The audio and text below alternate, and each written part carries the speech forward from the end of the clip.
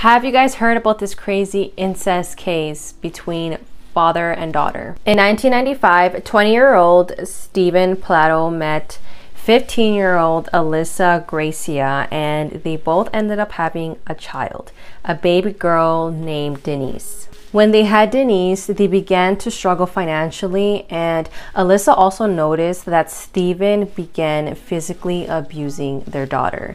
So she decided that it would be best that they give her up for adoption. In 2016, Denise is all grown up. She's 18 years old, and now her name is Katie.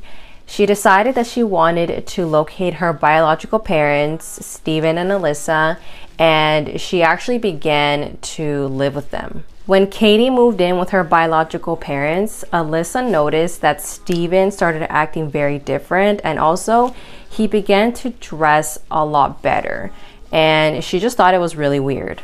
In 2017, Katie got pregnant, and guess who the father was? Her own father. 2 months after Stephen and Alyssa's divorce was finalized, Katie and Stephen got married. When they gave birth to their baby boy, they were then arrested and were charged for incest, and later on they were set free on bond. In 2018, Katie began to see a different side of Stephen, so she decided to end the relationship. What happened after is devastating. Stephen took their newborn baby, he suffocated him and then put him in a closet, and then he shot and killed Katie and her adoptive dad, and then he turned the gun on himself.